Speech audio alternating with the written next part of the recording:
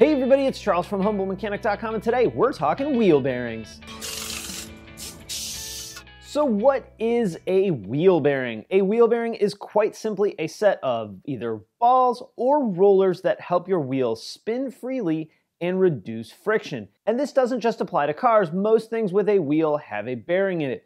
Bicycles, trailers, wheelbarrows, and more generally have a bearing inside of it to allow the wheel to spin freely. There are a handful of different designs of wheel bearings, but no matter the design, most wheel bearings will have a housing, the bearings, either ball or rollers, a race to contain them, a seal to keep the grease in, some grease of course, and some even have components for the wheel speed sensor so the vehicle can know how fast that wheel is spinning and in some cases which direction. This one here is one complete unit that bolts onto the car, while this style is individual pieces that need to be assembled. When it comes to wheel bearing failure, the most common thing is going to be noise. This noise can come from a variety of things. What might seem like a slight impact to the wheel can cause damage to the bearing. Moisture getting behind the seal inside the bearing can contaminate the grease and cause it to overheat, and like anything, an improper installation can cause premature failure. The types of noise these failing bearings can create does widely vary,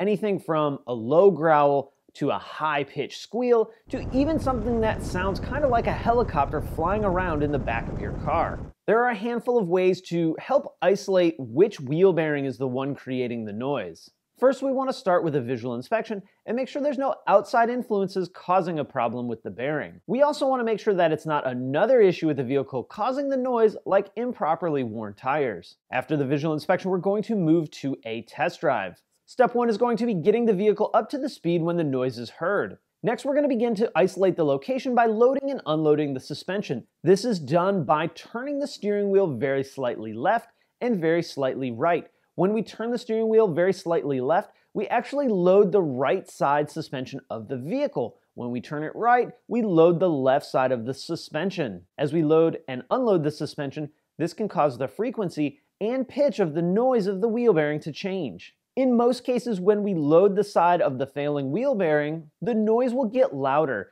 When we unload it, the noise will get quieter. So if we suspect a left front wheel bearing failure, and we turn the vehicle slightly to the left while it's making the noise, if the noise goes away, we've unloaded that corner of the suspension. If we were to turn the vehicle to the right slightly, we're loading that left side and making the noise louder. Next, what we can do is we can check the play in the wheel. Secure the vehicle and properly lift it, grabbing the wheel at the 12 o'clock and 6 o'clock position, pushing it in and out. Any play in the wheel here can point to a failing wheel bearing. When it comes to replacement, often DIYs are pretty easy, and most of the time can be done with basic hand tools. A wheel bearing unit like this one is only a handful of bolts required to replace it. A unit like this one, where all the pieces are separate, can also be very easy. Some units do become a little bit more difficult and require either special tools or a shop press to replace them. All right guys, I'm gonna wrap it up there. Wheel bearing questions or comments, feel free to leave them down below. If you wanna check out more of my videos, head over to HumbleMechanic.com. All right guys, thank you so much for watching, and I will see you next time.